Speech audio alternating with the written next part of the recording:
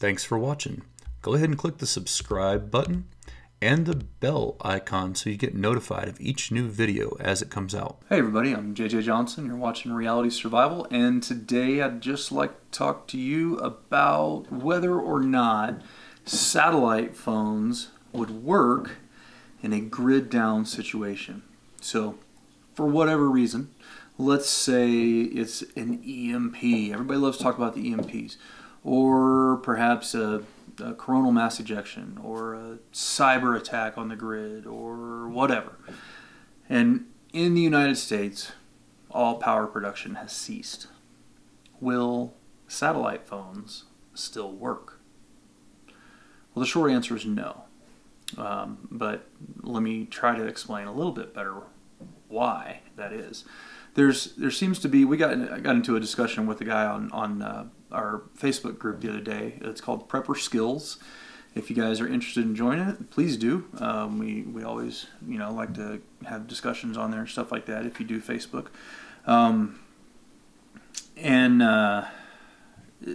question was asked, will satellite phones still work after the grid goes down? And I said, no, they won't. And another guy was talking, and he's like, yeah, they will. Basically, he's trying to explain that the sat phone makes a connection to the satellite, and that satellite routes the call to the other satellite straight to the other phone. And unfortunately, that's just not correct. And I don't know why people think that, but the satellite communication system, Iridium, and what's the other one's name? They're commercial. They're commercial. Inmarsat, I think. They are commercial companies, and so there's a lot of things that have to happen for a call to go through. And I'll try to throw up a graphic here that kind of explains some of how it works.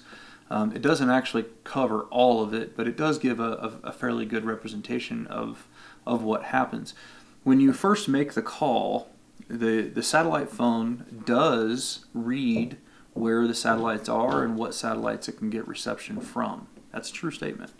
But what ends up happening is, as soon as your terminal or your hand unit makes contact with the satellite, it's going to have to authenticate that unit is an active unit with an active account that is turned on and can be paid. It does that authentication with a ground relay terminal that is on the ground through various different places throughout the world. And so if the power is out and the grid is down everywhere else, the ground relay terminal will not be able to respond and authenticate to the sat phone, to the satellite, to tell it that the sat phone is cleared to make communications.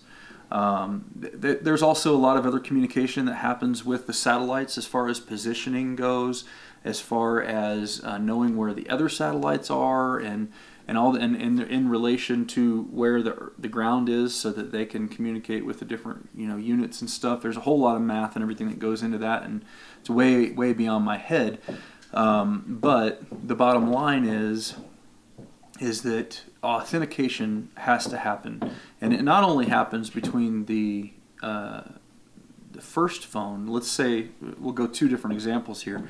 On the first example, let's say your sat phone, you're going to get authenticated, and that's an active unit. Okay, so it says, all right, we're going to go ahead and route the call through these other satellites, and then let's say that you're going to be calling a landline, trying to get a hold of somebody.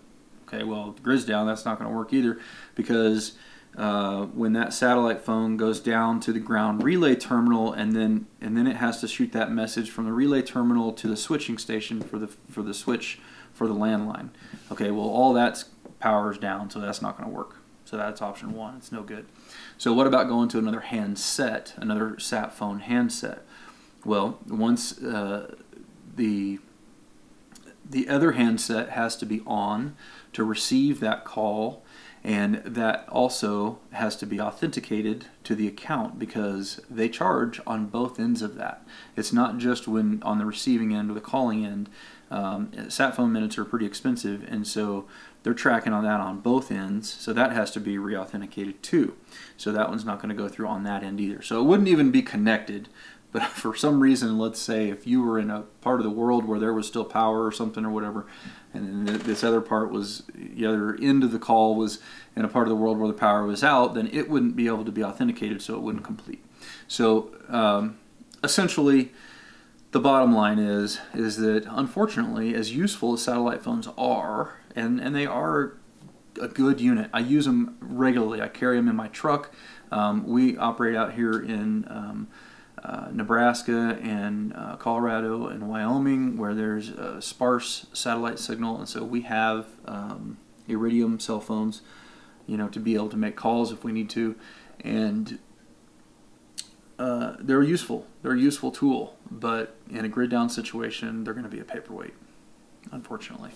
So that is that. My recommendation would be to look at other communication options that don't rely on any kind of a network.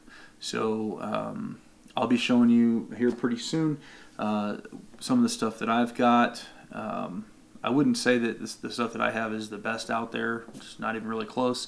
It's just a budget-minded, you know, sets of radios in different frequencies and things like that, and that covers kind of a wide variety. That's kind of my goal. But using a radio that you can just charge and then use the airways is probably a little bit better option in a grid down situation. Now, if we are experiencing a coronal mass ejection or possibly even an EMP, there could be some ionospheric interference with radio communications for a while, but that's going to normalize fairly quickly, and in the long term, radios will probably be the best option. So anyway, guys, I hope you found this useful.